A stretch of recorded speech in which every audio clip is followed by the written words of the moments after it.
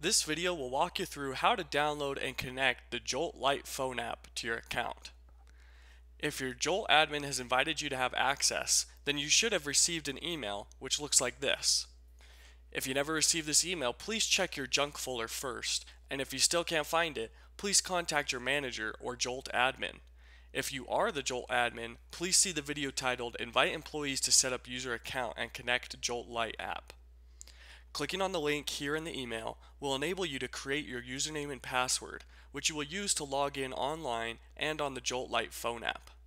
Go ahead and leave your username as your email, which should be populated for you. Create your password, and check the box to agree to the privacy policy and terms of use. Then click Register. Your account is now registered, and you can log in either online in a web browser or on the Jolt Lite app for your phone.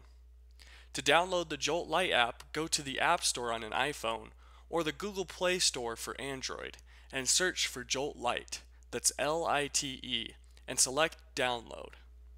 Once downloaded, you will log in using the same email and password that you created earlier from clicking on the email link.